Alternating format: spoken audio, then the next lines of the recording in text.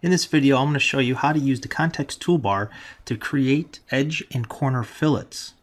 So let's begin. Let's go ahead and select an edge or a corner as shown here. And notice we have the Context Toolbar. Go ahead and select your robot, and right away we get an arrow. But before we can use that arrow, let's make sure that in our second Context Toolbar, over here on the right, we have Create Features mode on and our local mode selected. With that selected, we can then go ahead and grab this arrow and begin to pull. And notice how our fillet is created.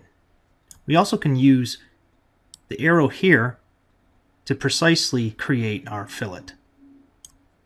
When finished, go ahead and just click anywhere within the graphic window, grab the center of your robot and place it to the right, and it automatically will place itself away from your fillet. If we look over to our tree, we can see here that our edge fillet has been created.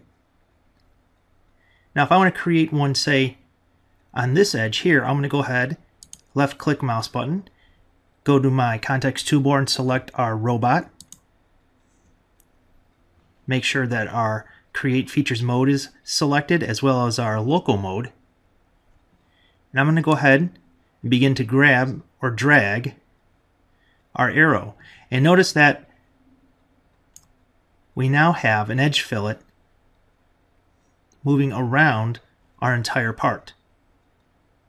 Again, we can also use triangle here to precisely place our fillet at the size we want.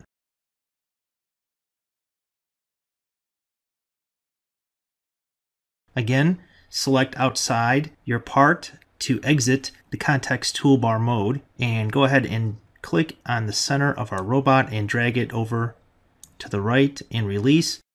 And if we look over in our history tree, we see we have another edge fillet.